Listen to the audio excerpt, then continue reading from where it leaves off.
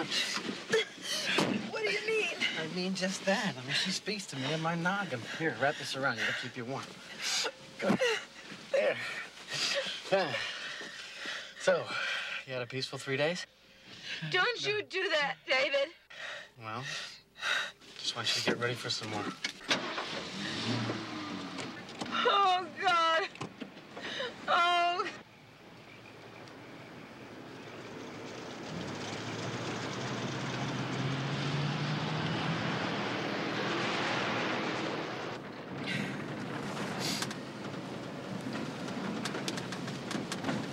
You okay?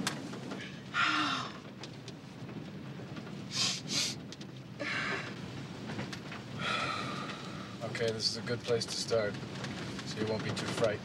What do you mean? Too frightened of what? Don't say anything. And above all, don't touch the wheel. Don't touch the wheel? I found you. That you know. Yes? Now just trust me. And don't touch the wheel. What? Okay.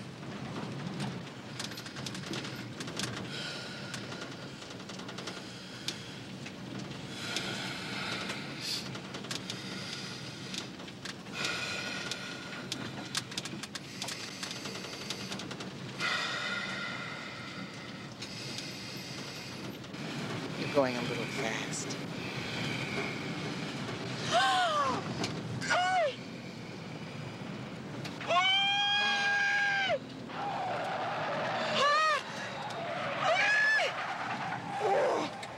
David!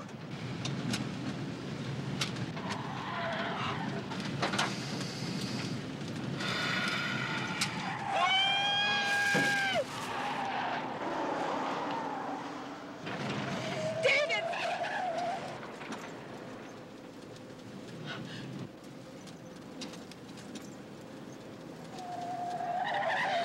Oh, God, I don't believe this.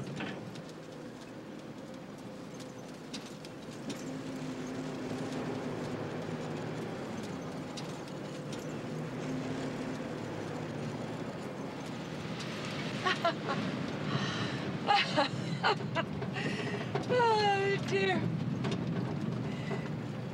If they could see me now, that little gang of mine. I'm sitting in this truck and everything's just fine. I'd like those stumble bumps to see for a fact the kind of top drawer E.T. chums on the track.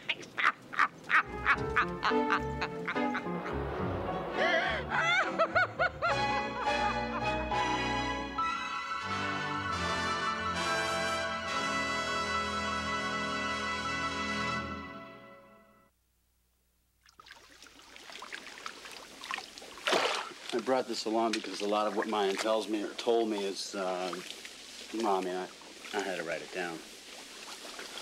And essentially what she told me is that she and her Pleiadian people... David said that Mayan had put up an invisible force field around the truck, and that within that force field, everything was safely in her control. He said she always asked his permission to do such a thing. Then he talked about the unseen energy that she and the Pleiadians had learned to work with. He called it the Divine God Intelligence Force. He said the energy of that God intelligence and the energy of the human soul were made up of the same characteristics. It's faster than the speed of light. It's sort of like Superman or something. And that the feelings of love quicken the flow of energy to its ultimate. So this God energy is really scientific, you're saying? Yeah, spiritually scientific. The technology without an understanding of God is destructive.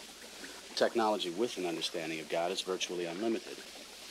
And everybody, each of us in our own souls, in our own hearts, knows that, because our heart or our soul is a reflection of God.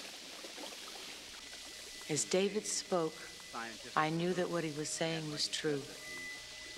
I could feel more pieces fall into place and connect. He said the divine force is what the soul is made of. The light of the candle and I were one. I was the light.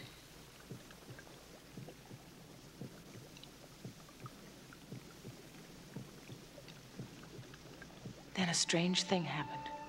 I looked around the bathhouse. The plant behind David glowed with a flickering, multicolored aura.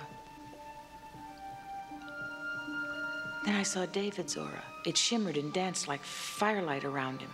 And then I felt myself lift out of my body. I lifted not only above myself in the water, but right through the roof of the building. And attached to my body was a thin silver cord. I soared above the river and the entire landscape. It wasn't a dream. I was actually doing it.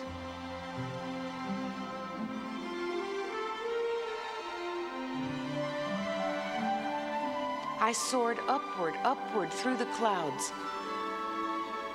And then I felt myself change direction.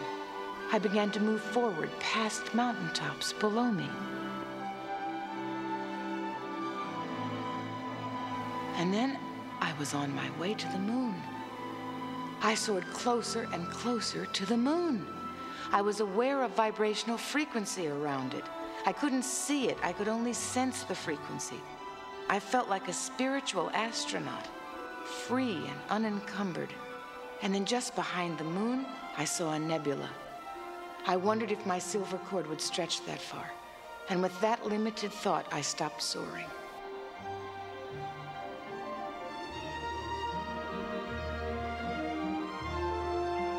Slowly, slowly, I felt myself drawn back to the earth, downward, downward. I could see the sunrise on the other side of the globe, and then with a sudden acceleration, I was back in my body.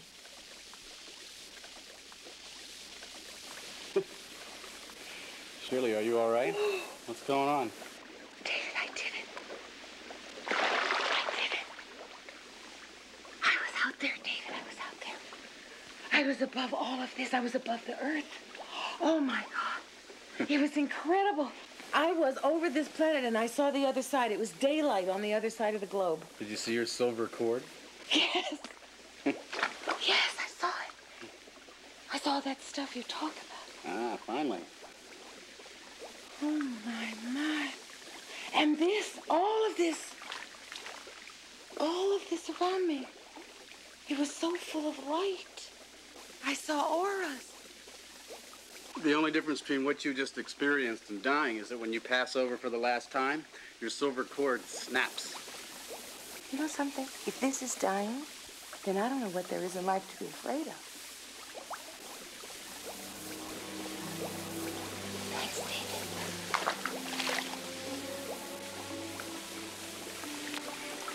Thank you. Sure. Thank you so.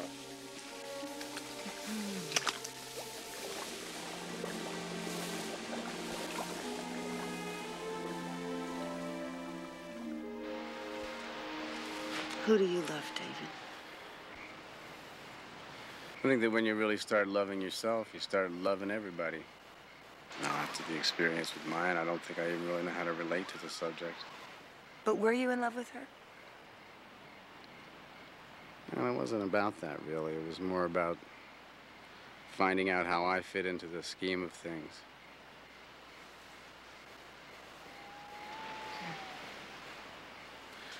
Mayan taught me that we all create our own reality. Maybe you only exist in my head. Maybe those stars are up there only because I think they are. Wait a minute. You're saying that reality is only what we create it to be? I believe that we are responsible for our experiences because we create them. Why? Why do we create all this crazy stuff for ourselves? Well, crazy stuff's not negative. It's all part of a learning experience. It teaches us who we are.